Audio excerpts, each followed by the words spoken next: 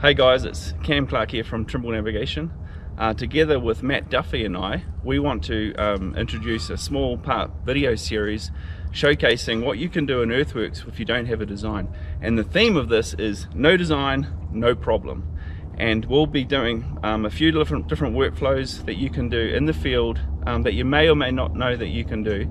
The first video we'll be on an excavator with lasers where we've got a known elevation and we want to build a pad on another location on site with a fixed elevation. And then in the second video we'll do the similar thing using GNSS with no designs and show you how easy it is and actually simpler than the traditional 2D methods. We've got a couple more videos that we've got planned as well. I won't give that away yet, so I hope you enjoy these videos. I encourage you to go and talk to your local SciTech, check Trimble Earthworks out, you won't regret it. So here's my job. I've got a floor pad here for a new building that I've got to construct, and the finished floor height here is top of concrete is 101.720 reduced level. It's quite a bit higher than the curb around the edge of the job there, so there'll be some battering down to the curb, and there is a curb line in here, and the benchmark that I'm working off on the plan is on the curb, on the top of the curb, and it is RL 100.535. So that's the information on the plan I've got to work with. And then over here we have the cross section, which is showing the finished floor there. So the green is the concrete, so the top of the concrete, finished floor level 101.720. There's 200 millimeters of concrete there, and then 50 millimeters of blinding sand under that. And so I need to work to that first. So I need to work to the underside of the sand first.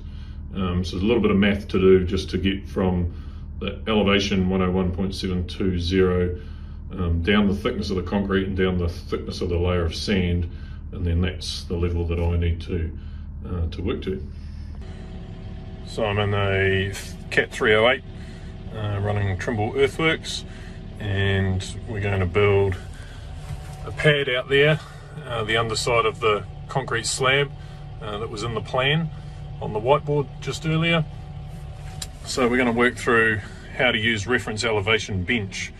So I'm on the dashboard here, I'm in 2D in the machine setup. So to go in there, our positioning source is 2D. Accept that. And importantly,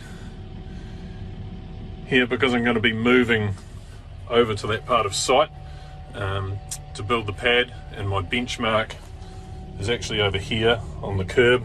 I've got my laser set up there. I need to have a laser catcher so I can transfer my elevation when I move the machine. So there's my laser catcher.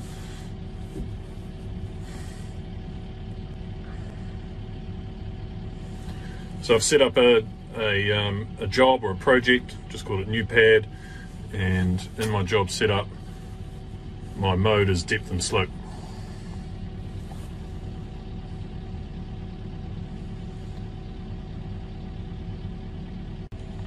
So I'll come through to the work screen, I'll just hit start here,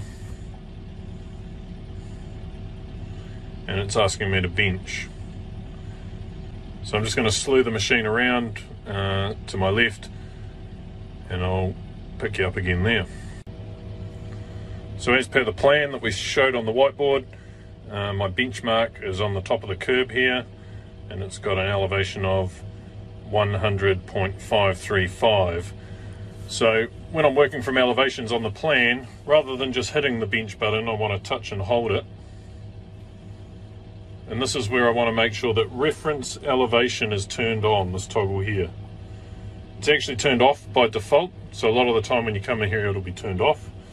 So you turn it on, and I want to type in my bench elevation. So 100.535, it was already in there, but I'll just show you how it's done.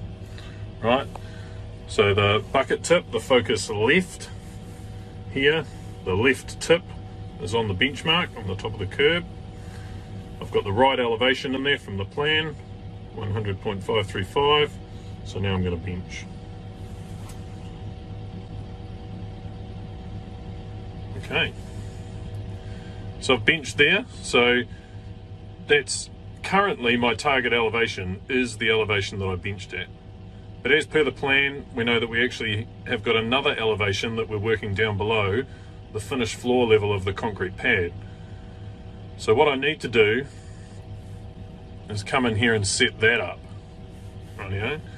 So instead of 100.535, I want to type in the target elevation that I know, which is the top of the concrete pad. So 101.720, top of concrete.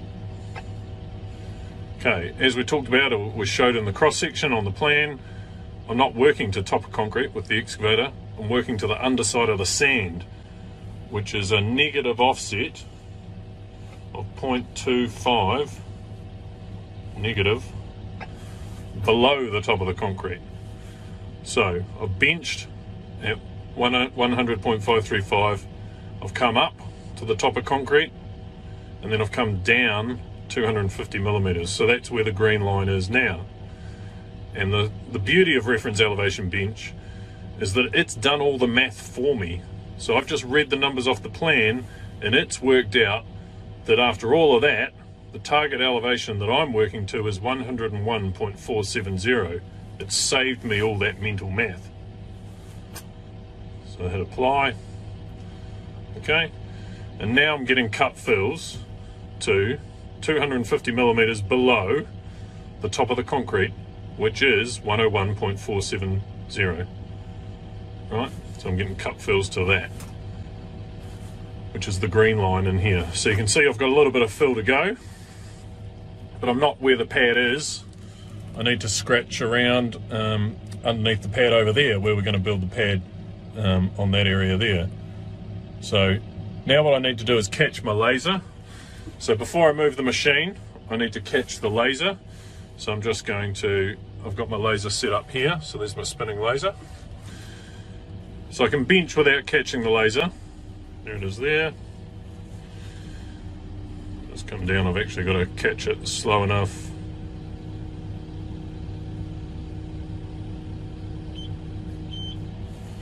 I can tick that. Right, so I hit the button down here. It popped up briefly when the laser strike was able to be accepted. So I've accepted that laser now. So I need to accept the laser strike before I move the machine, and then after I move the machine, I catch the laser again, and I'm back reference to the laser, and then all my heights for the concrete pad that I've set up away from this benchmark, those heights, after I move over there and catch the laser, those heights will be right for me to work over there. Right, so I've moved over to where the new floor pad's going to be. That's where I benched over there. You can see the spinning laser set up beside the curb. So this is where the new floor pad's going to be. Now I need to catch the laser again, so that's the first thing I need to do. So I've moved the machine, I caught the laser before I moved, and now that I've moved I need to catch the laser again. So we'll just raise the boom slowly. There it is. So accept the laser. Okay, and my heights are adjusted now relative to the laser, so that benched elevation, and then my target elevation, and then my offsets below that for the underside of the sand, those are all correct where I'm sitting with the machine now. So you can see I've got quite a bit of fill to bring in here to get to that elevation. So I'll leave you now, and I'll get on the radio to the trucks and start getting that fill in. Okay.